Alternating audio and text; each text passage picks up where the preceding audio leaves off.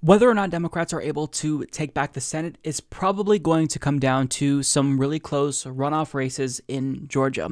However, they will retain control of the House, but unfortunately, they did lose some ground. They lost a couple of seats. Now, even though Joe Biden was at the top of the Democratic Party's ticket, centrists are still blaming the left, suggesting that it's them, their progressivism, their bold message. That's why we lost some ground in the House, why it's so difficult for us to take back the Senate. It's like this is a parody, but no, this is actually something that Democrats like Abigail Spanberger have been arguing, lambasting the left for making them lose. So as Scott Wong and Mike Lillis of The Hill reports, moderate House Democrats lashed out at their liberal colleagues Thursday using a marathon caucus-wide conference call to bash progressives for advancing an agenda that, centrists said, cost the party a number of seats in Tuesday's elections. An impassioned Representative Abigail Spanberger, who squeaked to victory in Central Virginia, took liberals to task for promoting the policy of redirecting funds away from police departments, an idea that took off following the death of George Floyd in May, and that Republicans used that on the campaign trail to hammer Democrats with charges of nurturing crime. Spanberger called the Democrats' campaign strategy a failure. Quote, "I do disagree, Abigail, that it was a failure," Speaker Nancy Pelosi interjected. "We won the House." Representative Mark Vesey delivered a similar condemnation, lamenting that the far left's approach to several issues, including moving funds away from the police and banning fracking, had given ammunition to GOP attack ads. Vesey said he had watched GOP commercial after commercial using video footage of Democrats uttering the words "defund the police" to great effect. Liberals immediately pushed back on the moderates' narrative. Progressive Caucus co-chair Pramila Jayapal jumped into the fray and argued that Democrats would not be on the cusp of ousting President Donald Trump from the White House without tremendous energy from the far left. At one point on the call, Representative Debbie Mucarsel Powell, who lost re-election, cried and lamented that no one could pronounce no one could pronounce her name, according to a Washington Post reporter. I totally just butchered her name. House Democratic leaders, rocked by the results, said on Thursday's call that they want a post-mortem review of the election strategy that led them astray. Representative Sherry Bustos, head of the party's campaign arm, who narrowly won re-election, said she was frustrated by bad polling and the loss of good members, but she defended the Democrats' message and tactics, noting that the House remains securely in the party's hands heading into the next Congress. So I just have to pause for a moment and get back to Representative Debbie Mucarsel Powell. As everyone is like arguing back and forth, screaming about, no, this is your fault, and no, this is your fault, no, we should have done this, we should have done that. She just interjects, crying about how nobody can say my name.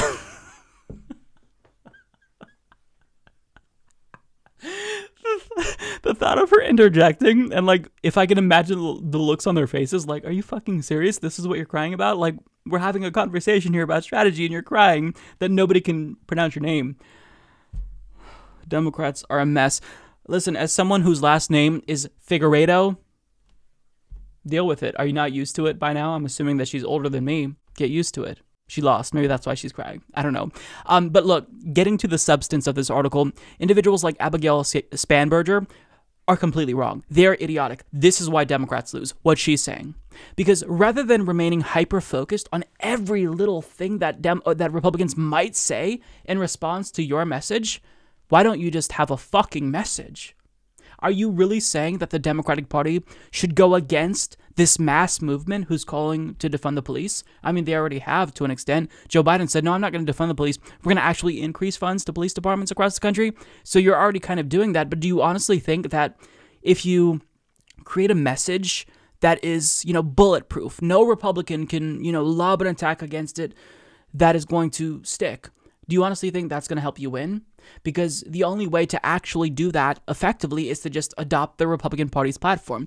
And I've got news for you. Even if you copied and pasted your platform or their platform to yours, they're still going to attack you. They're still going to call you a socialist because that's what the Republican Party does. So standing for nothing, saying, no, we're not going to defund the police. We don't want to ban fracking. just so that way you can escape Republican criticism is stupid, because you're never going to escape Republican criticism. They will always attack you, and relentlessly so, and viciously so, and they're going to lie. They're going to make things up. So all that you can do is get your message out to voters and let them know you are going to fight to improve their lives. This isn't fucking rocket science. Stop crafting your message specifically to appeal to Republicans and to insulate yourself from Republican attacks. Ask yourself, for all of the Republican victories that we saw, how many of them tried to appeal to moderate Democrats? How many of them had these focus group-driven talking points that would, help them to insulate themselves from attacks from Democrats? I mean, the Democratic Party, in theory, their policies, as many policies as they actually talk about, they're more popular than the Republican Party's policies. So why aren't Democrats the one making Republicans afraid? Why is it that when you have the high ground when it comes to policy, you're the one who's afraid of what the opposition is going to say? I mean, Republicans have in their platform, we want to repeal Roe v. Wade and marriage equality, Obergefell v. Hodges. We want those overturned. Why aren't you attacking them? Why aren't they afraid of you? Well, it's because you suck. Because your strategy is absolute dog shit. That's why. You should thank the left for whatever enthusiasm there was. Had it not been for the grassroots efforts of Rashida Tlaib and Ilhan Omar, Joe Biden might not have been victorious in Minnesota, in Michigan. But they don't get that, because they listen to highly paid consultants who get paid millions of dollars per year to give them the worst advice imaginable. And she probably, consumes MSNBC and CNN nonstop. That just reinforces all of their bad strategic ideas. This isn't savvy. Saying that, you have to tweak your message so you won't get attacked by Republicans is fucking idiotic. It is moronic.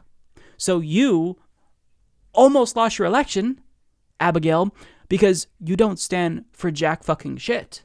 There's a reason why individuals like AOC, Ilhan Omar are popular and they have more name recognition than you. It's because they stand for something.